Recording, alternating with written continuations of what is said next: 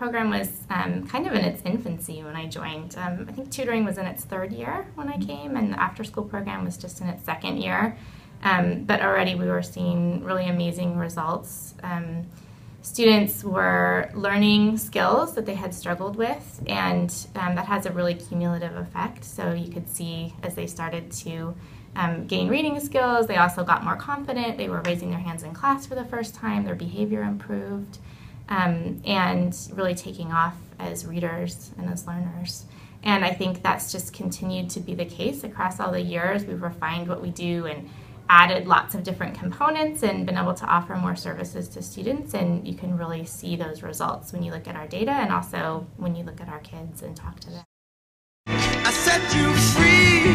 I told you you could always count on me, darling, from that day on. You know, so many of our students are really struggling with even accessing learning, and because they have either turmoil at home, they have families that might be in some sort of unrest, their basic needs aren't being met. And so if you can meet those needs, then you're actually opening up a whole new world for them to even be able to access the academics. So we need to meet that first before we even start down the tutoring road. Ain't no mountain high enough, ain't no valley low enough.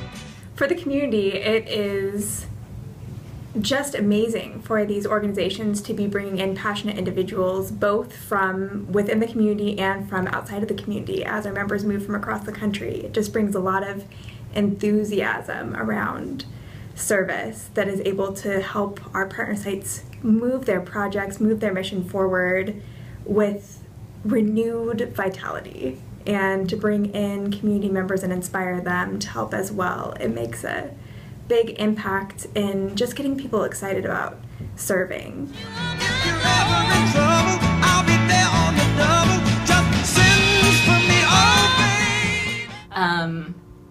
I mean, I think the impacts on students is, I think it's very clear for a lot of them. I mean, I think they start off with their mentor, and they're super nervous and unsure, and you know, you ask them what they want to do and they say, I don't know, basketball player. And by the end of the 12 sessions, when they have them, they, you know, they want to be an astronomer or a pediatrician or something really specific, but that's really connected to their specific interests and passions. If you ever need a helping hand, I'll be there on the double, just as fast as I can. And don't you know that there ain't no mountain high enough?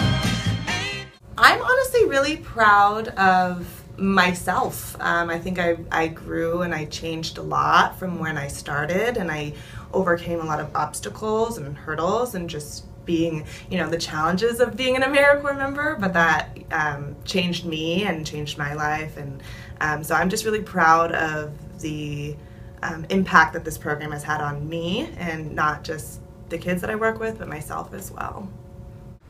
So my service here, I moved to California to do the AmeriCorps program from Ohio.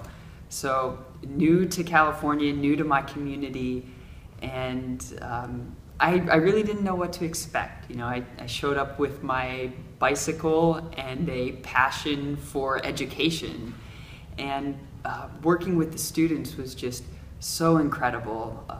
You know, it really centered me and grounded me in this community, and made me want to make it my home and made me want to make it a better place. You know, I came here and I'm different, and you know, I'm a white male from Ohio, and I'm like, what difference can I make? But you know, everybody can make a difference, and who better than me, like somebody that cares, that wants to do this work, to step in and be able to help your community and make it better. So, you know, that just really centralized this like desire in me to make my community better.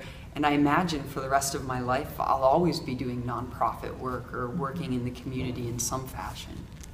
I started CalSERVES when I was fresh out of college. I didn't really know what I wanted to do. I always knew I had this kind of broad, I want to work with children, but I hadn't narrowed it down yet.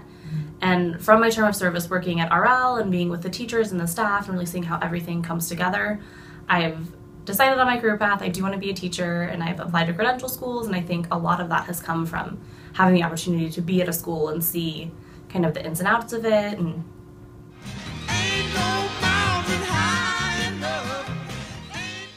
because we get to sing every day to our kids and they smile and it makes us smile.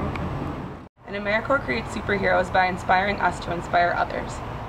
I think it's huge for kids to have positive role models and someone they can look up to know that whatever they're going through, they're not alone. I go to work every day and work for one cause, and that's to make students better writers and being more involved with their self-reflective thinking. I am a hero because I love making it an enjoyable learning experience for my kids.